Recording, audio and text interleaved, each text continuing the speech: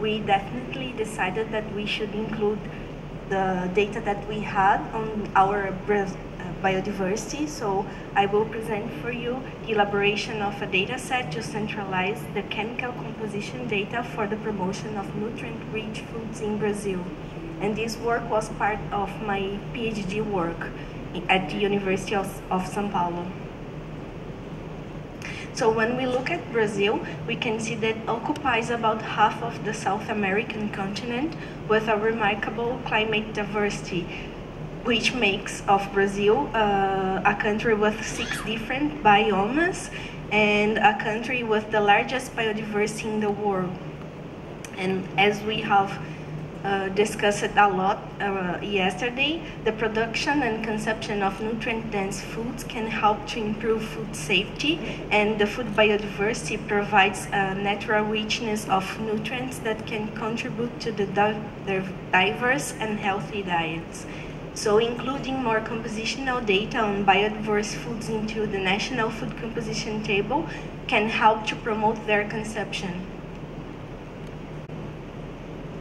So to elaborate this data set, we started with a database that was including data for 3,300 food entries, and these data were compiled over the past few years for the Brazilian Food Composition Table, including analytical data of foods that were produced or commercialized and consumed in Brazil, mainly compiled from scientific literature, but also from in-house data from several laboratories.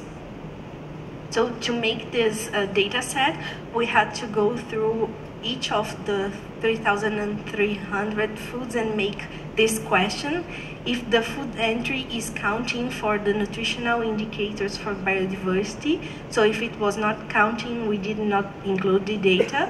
So in a very summarized way, we included foods with detailed description below species level, including identification at variety, cultivar, or breed. We also include wild and underutilized foods.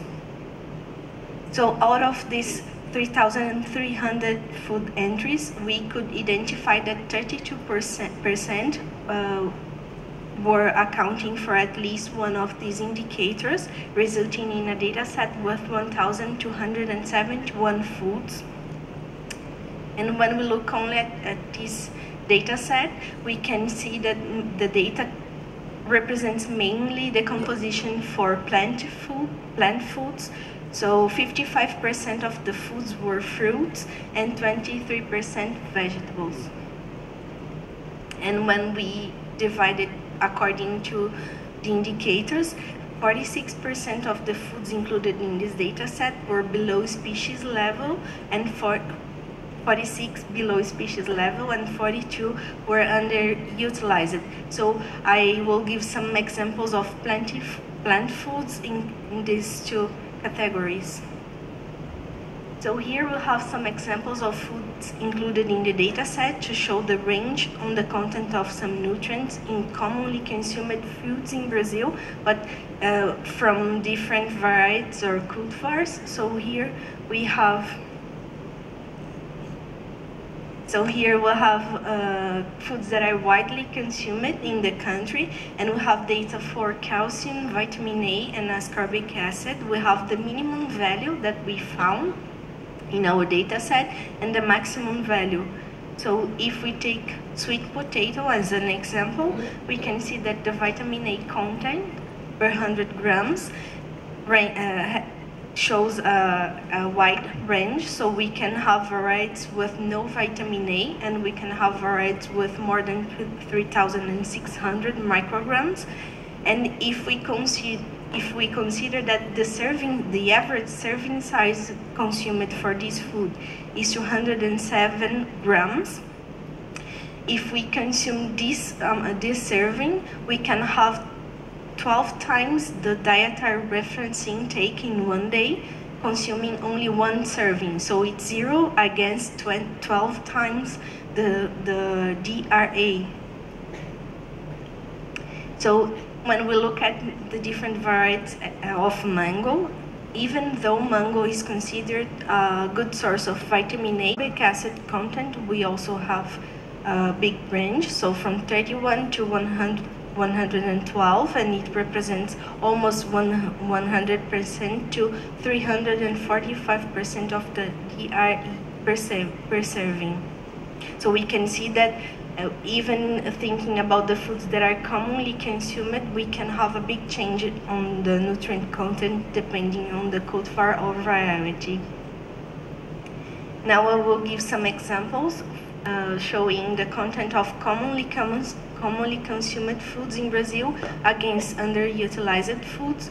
So here we have the ascorbic acid content for some fruits. So among the most consumed fruits, we have banana, orange, and papaya. And here we have some examples of underutilized fruits. So we can see that we have similar and much higher content in many of these fruits. So even if we take as a reference the orange, which is normally promoted as a good source of ascorbic acid, we can see that acerola and camu camu, they have 18 times or 29 times the content of orange. Here we have the vitamin A content, so we have the same consumed foods here against the underutilized ones. So we have, for pitanga, we have similar content than what we find in papaya. But when we look at acerola, tucumã, and butiá, we have values that are much higher, so 4 times for acerola, 15 times for tucumã, and 19 times for butiá. Now when we look at the green leaf vegetables, so here we'll have lettuce, cabbage, and kale that are the most consumed. And here we have the underutilized ones. So we can see that we have similar and much higher content in some cases. So looking at taioba, we have twice the amount that we can find in kale. And here we have the calcium content. So again, much higher values in the underutilized green leaf vegetables. And here I would like just to make a comment that it's important to note that all the values that I presented here, they correspond to the raw food and the foods, and we did not take into account the bioavailability, so as we discussed in some sessions yesterday. And as conclusions, we have that there are great differences on the content of some nutrients, not only among different varieties of fruits and vegetables, but also when comparing underutilized plant foods to the ones that are commonly consumed in the country. And this data set provides evidence to identify nutrient-rich foods for inclusion into national programs and policies in nutrition and food security in Brazil. And to disseminate this information, as I said at the beginning, we included all these values from this data set in the Brazilian food composition table, and everybody can access online. We have a section that is dedicated only to biodiversity and regional foods. And thank you very much.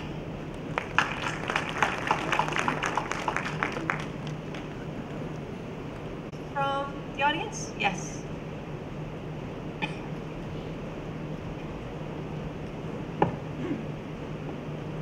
Vitamin A, what is the conversion ratio you have used beta-carotene to vitamin A conversion? In Brazil, we use retinol equivalents. So for beta-carotene is it's divided by 6, is 1 milligram divided by 6, and for the other carotene is divided by 12 to calculate the total content. Hello, I think very good presentation. I just would like to ask a very simple question. The vitamin C, which method do you use to quantify the vitamin C? In the data that we have compiled here, I showed it was only ascorbic acid, so it was not total vitamin C. and we have a mixture of colorimetric method and HPLC. Alright. We use it both. We compile data on both. But sometimes, we try to compare between, for example, you see about, how many times compared to orange, right? Because sometimes we cannot compare, based on the value. You have to look at also the method you use. If you are using the titration method, might be overestimate, compared to the HPLC method. This one, we have to be careful when you comparing, between 1 and 2. Thank you. Thank you.